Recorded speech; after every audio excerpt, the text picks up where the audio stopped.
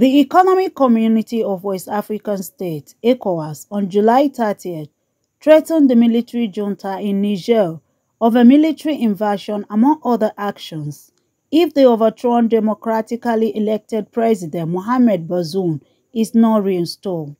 The decision taken at an emergency meeting convened by ECOWAS Chairperson, who is also Nigeria's president, Bola Tinubu, was met by stiff criticism from the coup plotters and their counterparts from Mali, Burkina Faso and Guinea.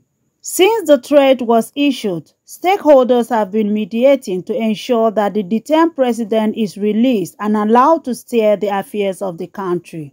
Addressing members of the diplomatic corps in the Nigerian capital, Abuja, the Permanent Secretary, Ministry of Foreign Affairs, Adamu Lamuwa, said military intervention would be the last option if every mediation failed.